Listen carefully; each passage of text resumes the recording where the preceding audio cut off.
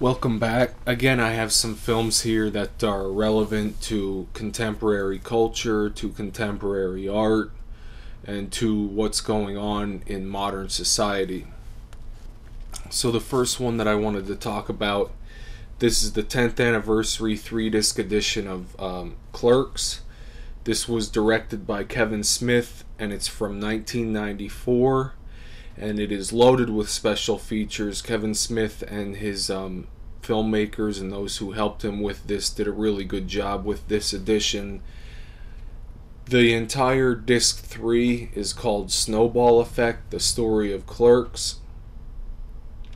And I would suggest checking out, if you would get to this particular edition, all of these special features on here. The first one is called Mayday, the crumbling of a documentary. The next one is the 10th anniversary question and answer. The next one is outtakes from Snowball Effect, and then they have the still photo gallery, the original Kevin Smith journals, articles and reviews, the 1994 Sundance Film Festival program note, and there's a lot more on here. I would definitely recommend getting this particular edition if you're into Kevin Smith, especially. I'm not sure how many professors will have this on in their curriculum or on their syllabus, but for fanboys, this is a really excellent collection to have. And then there's the sequel, Clerks 2. This is the 2-disc edition, and Kevin Smith directed this one in 2006. There's two particular special features on the second disc that I would recommend. There's one called Back to the Well, Clerks 2, a 90-minute documentary. And then there's 10 Train Wrecks, a video production diaries with introduction. So this is another one, the 2-disc edition of Clerks 2. This one, of course, is a lot easier to find than the 10th anniversary edition of the original Clerks. The next one that I have here is a Michael Mann film, very good movie called Collateral. It's a 2-disc set, and this one was directed in 2004. There's a special feature on here that I would recommend called City of Night, and it's behind the scenes of Collateral. So this is the 2-disc edition of Collateral. The next one that I have is a film that George Clooney directed. You know, obviously he's used to acting, but this particular one he directed as well, and he's directed some other films too. This is Confessions of a Dangerous Mind from 2003. And there's some special features on here. There's 6 behind-the-scene vignettes, and there's also a documentary on here called The Real Chuck Barris. So those are 2 special features on here that I would direct you to. The next one that I have is Francis Lawrence. He was a director of music videos. This is his first feature-length film debut. This is Constantine. Came out back in 2005. It kind of reminded me of somewhat of a loose adaptation of Dante's Inferno. And this is the 2-disc edition, and it also includes a comic book, so there's some print material here. There's some documentaries in here on how they created and came up with the designs for the underworld. Again, I would recommend viewing them of all the ones on here because it's kind of reminiscent of Dante's Inferno.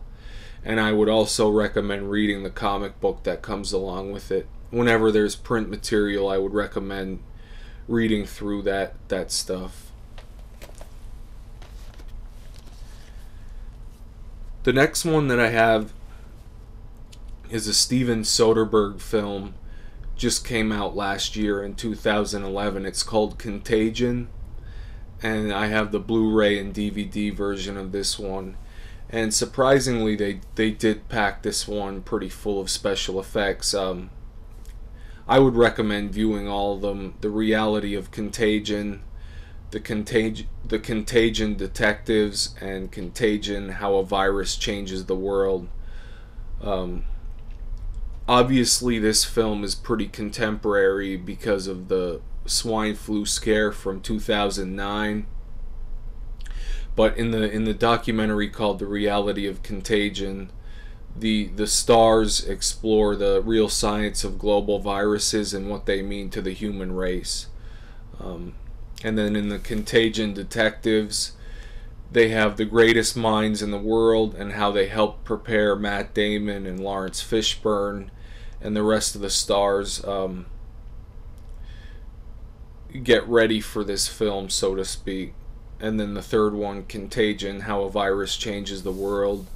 That's definitely one to view, especially with how the U.S. kind of reacted in somewhat of a fearful way over the swine flu outbreak in 2009. So this is the definitive edition as it stands right now of Contagion from 2011. The next one that I have is James Mangold's directorial debut. This one's called Copland. It's from 1997. And there are some special features on here that I would direct you to. There's a shootout storyboard sequence, so there's a shootout in this movie, and they give you the storyboards for that they drew and got ready for the shootout sequence. And there's also a documentary on here that I thought was really interesting called The Making of an Urban Western, behind the scenes. We're used to westerns being in the wild, wild west of the 1800s, but there's these new genres coming about, like cyberpunk in science fiction, and there's a new genre called urban western. So that's definitely something to check out. And this is Copland from 1997, directed by James Mangold. The next one that I have is another Academy Award nominated movie. It's called Crash. It's from 2004. This is the director's cut, and it includes 2 discs, and it was directed by Paul Haggis. Now, there are some features on here that I would direct you to. There's Behind the Metal and Glass, Making of Crash. So there's a documentary on here as to how they made the movie. Again, I bring up a lot of these documentaries about how they make movies because those are the types of things that professors will talk about in a film appreciation course, and how making the movie can help you interpret it and read the movie better. And there's also one called L.A., the other main character featurette. If you view this film, you'll find out that Los Angeles is the setting, and the people in this documentary are posing the theory that Los Angeles itself is a character in the movie. So that's definitely something to check out with Crash. The next one that I have has become somewhat of a cult classic, especially for those who are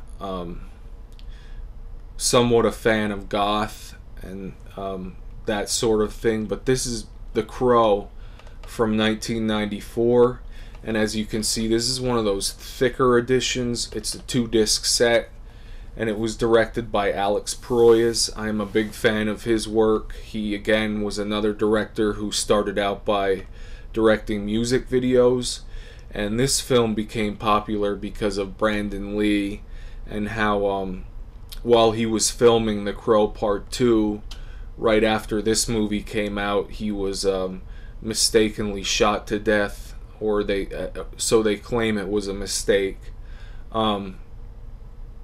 Anyway, I would point you to 2 special features on this one.